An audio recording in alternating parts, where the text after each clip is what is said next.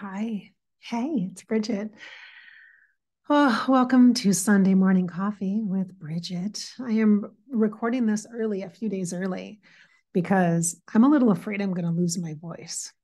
Got a bit of something going on here. So that's why you get Sunday morning coffee like this.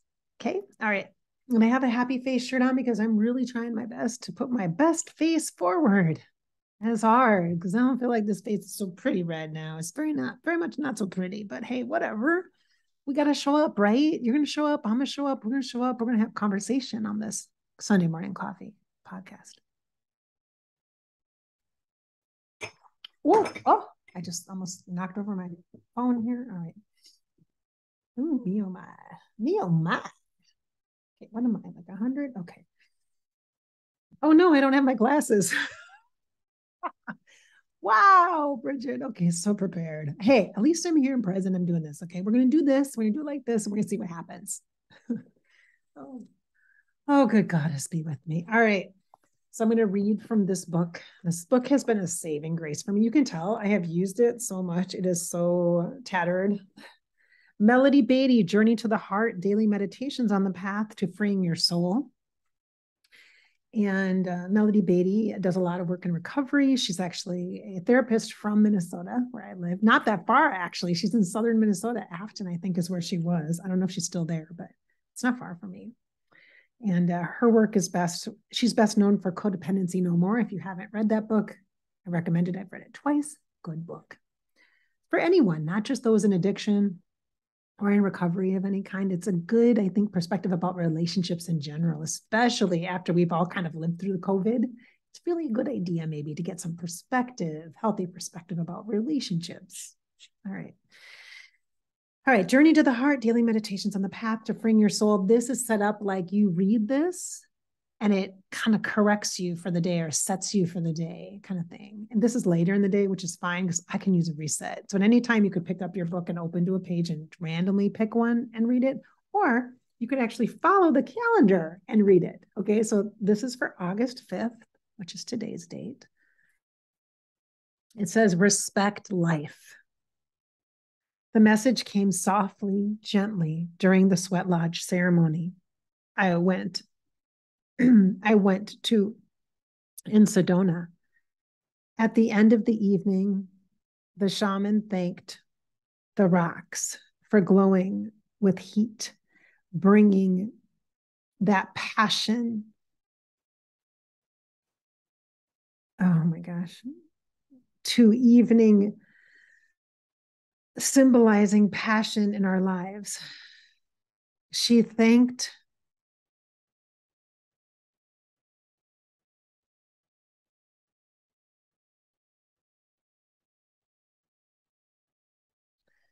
the wound that created the fire that heated the rocks, for giving its life so that we could have warmth, so that we could celebrate this event. She thanked the water for cooling, and she thanked God for life, for each of our lives, for our lifetimes on this planet. Respect life, all of life. The world moves so fast. It's so easy to forget to respect all that lives, all that is. We get so hurried, so buried. We take life for granted. Take time to remember that all life is sacred. All that is part of creation is a creation. And the same life force moves through us all with all its truth, tests, worries, heartaches, and sometimes heartbreaks. Life is a gift. A few short years on this planet, then we are gone. Do not spend it worrying about all that has gone wrong. You will miss the lesson. You will miss the gift of life. Respect life, all of it. Respect and honor your own. Wow, I'm sorry for stumbling through that. That's just really, it's bringing up a lot for me personally. Oh my goodness. The Sweat Lodge piece is extraordinarily personal for me. I have a mentor now in the afterlife, Red Turtle Bear. Actually, my youngest son's godfather. And he gifted me the energy of being a fire bear. I have been to Sweat Lodge ceremonies, and I was only in one for just a small amount of time. I had an experience after his death. And most of the time I would just stay out by the fire, you know. The fire element is really strong this month in August. It's extraordinarily a catalytic energy. It's also meant like Kalima to consume and burn away what is no longer needed. And that can be very difficult and challenging for all of us. I don't think the place that I'm connecting into for this Sunday morning coffee is about respecting life. I think it's about being life. And the best way to be life is to be love, to know love so intimately, so deeply, so purely that it is not afraid of the fire. It is not afraid to be burned because it recognizes that the burnt, charred earth is the place where you scrape away the past and allow for the renewal and the new building to begin, the new life. So this is about being life. And the best way I know that that can happen is by being love. And that sounds like a whole basket of woo-woo stuff and what the heck and how is that and what do I do? And love is not an emotion, it's a state of being. It's an incredible awareness of alignment where you are so connected wholly and fully and completely to yourself that then every other interaction, connection, relationship that you have brings to it the fullness of the gift that you have inside, which is the connection to your source, which is you. That's what self-love is. Everybody's trying to achieve it in all these strange ways, when really the truth is, it's a commitment to your presence to show up inside of yourself. To be alone with yourself is sacred. It is not a place for loneliness and sadness, although that will coexist with the pure, simple sweetness of the love that is true and the most beautiful connection is inside. Sometimes we meet people in our lives, whether they be human people or spirit guides, that will bring to us a richness of understanding about this power of this center point that we have, this alignment that we have just naturally. It just traces your spine, the scaffolding of support, a structure for energy to move within, through, and out of you, to honor the wholeness, the embodiment of this life experience. It is hard to know this simply with the mind or the intellect, although many philosophers and also poets could certainly add to the flavor of the energy of being life. And in doing so, connect us to that deeper aspect in ourselves of love. Love is not something that's given to you. It is something that you are. And sometimes we have to be brought to the edge of death or be forced to observe it and witness it in someone that we care about deeply or love to know what we actually have within us, what we are here to be. And then through that, through our actions and our behaviors with conscious cognitive choices, decisions we make that are expressed in our actions and our behaviors, that we are then fulfilling the intention for which we came into this body, into this lifetime, which is not about the baggage of the transgressions or inadequate past mistakes or missteps we may have, It is truly about here and the relationship here that you have with the moment, which connects you to life and to love as you are being it. It is not an emotion. Living is not an emotion. Love isn't even an emotion. From what I'm seeing, it looks like it is the saucer for which the coffee mug sits on. Love is the saucer, the base, the foundation, and life is the mug with all the experiences and the different flavors of whatever beverage you've got in there right now. I have some tea.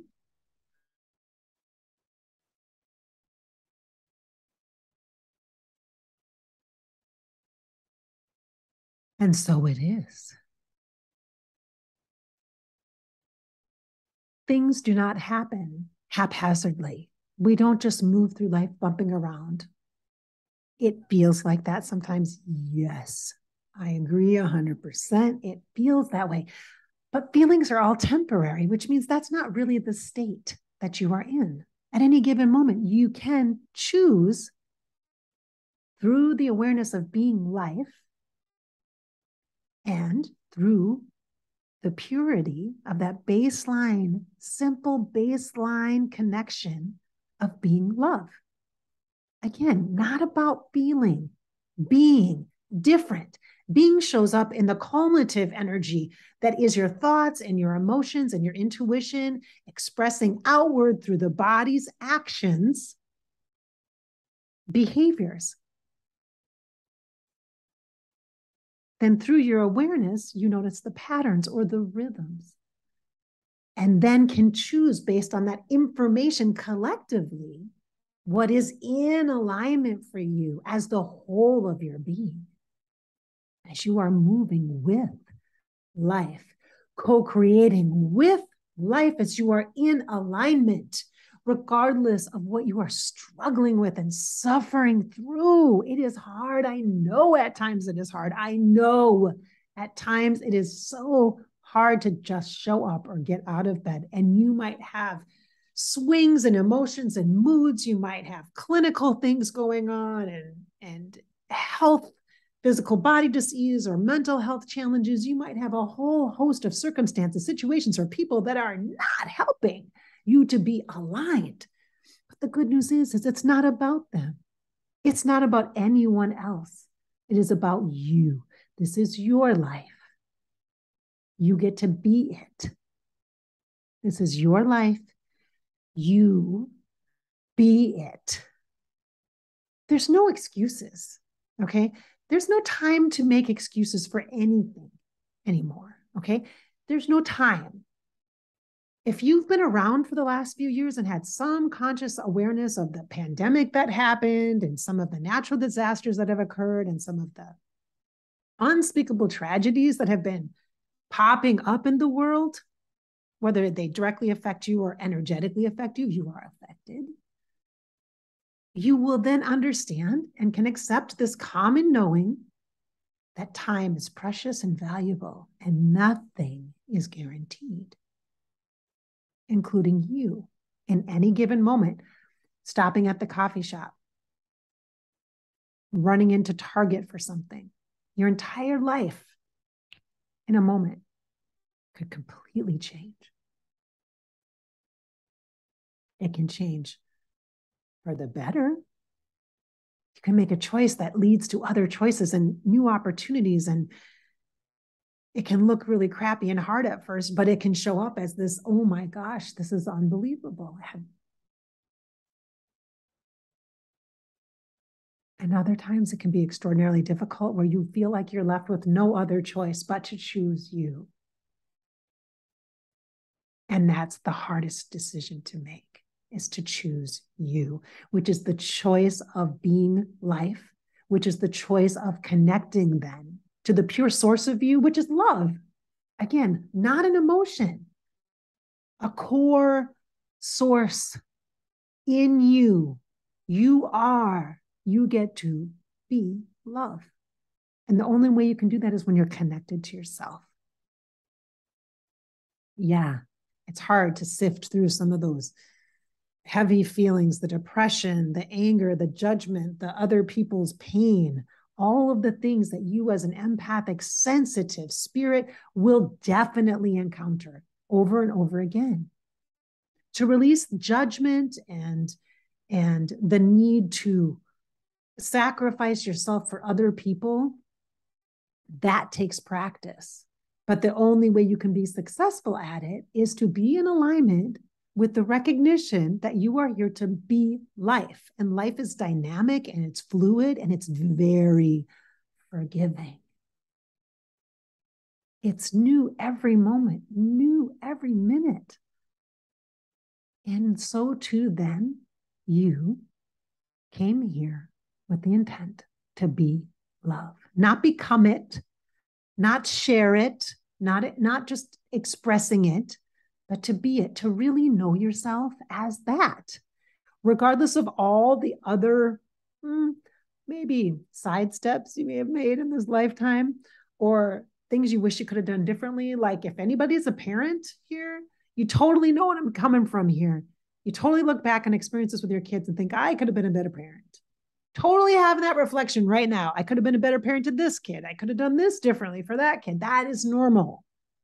But that Monday morning quarterbacking does not help you feel love, because you are love. It always exists. And it can soften the energy of the hardships that you've felt like you have maybe inflicted on other people. Maybe you feel like the bad guy, or maybe you've received that from others, from other people that were not so good. Maybe you've been the victim. It doesn't matter what label or what you call that perspective in your relationships and your life experiences. All of your feelings are valid and justified. And yet you still, here now, in your purest perfection, in your alignment, which is what you're really seeking, you are at your core love. You are that saucer that holds the cup of life, and you are just love. There is no requirement, expectation, qualification. There is no resume that is required. You are just that. Because source, God, creator, universe exists in you, that tiny speck of light. Even if you feel so much darkness, you have that. That is what your spirit is. That is what intuition is. That's what connects us to everybody and everything. That's what I think, feel like sometimes that makes things hard. There's just a misunderstanding about what hard is. We hold on too long to stuff that is not ours. Now, is that respecting life? Probably not, because it kind of has the little bit of a vibe of, I'm going to think that you can't handle your shit. And so therefore, I'm going to step in and fix things for you, whether it be with a mom and a child, or in a relationship, or at work, or what have you, with a new person you're trying to train in. You guys know that, right? You have people that micromanage, right? Or can't seem to give their stuff up because it has so much value to them, or because they're afraid somebody else is going to screw it up. You know how that goes, right? Well, these are examples of well-meaning, well-intended, attempting to control. We have no control over other people, their decisions and choices, and or outcomes, because we really are being choreographed, and each of us is contributing. We're co-conspirators in this, co-conspirators for sure, and co-creators.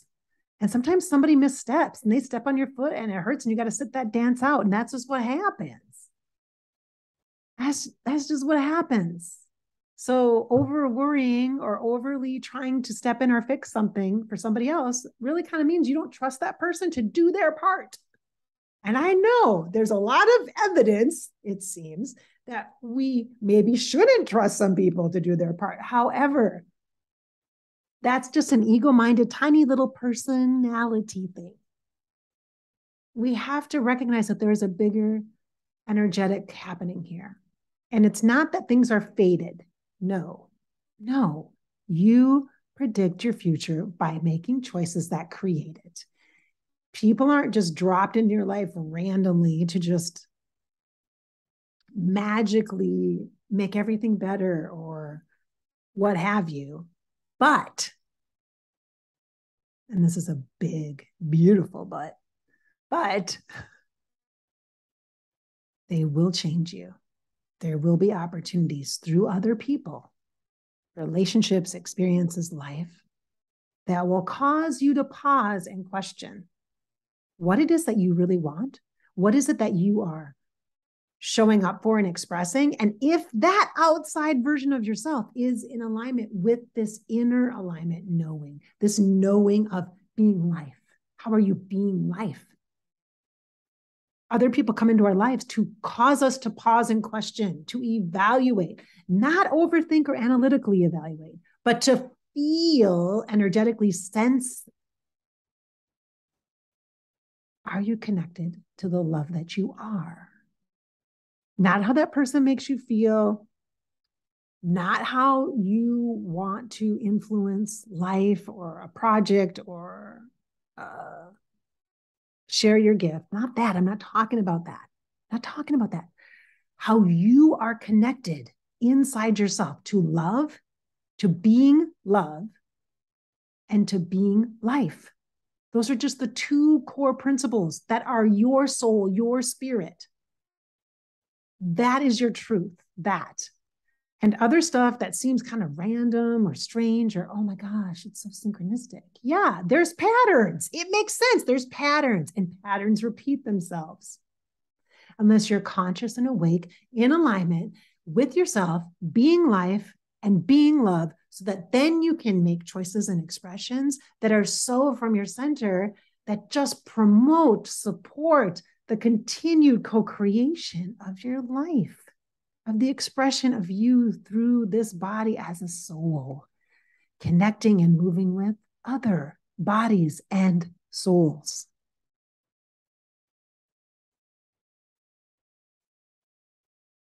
Okay, nice breath in.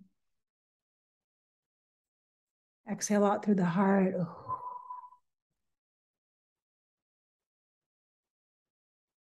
Did that just land? It's profound.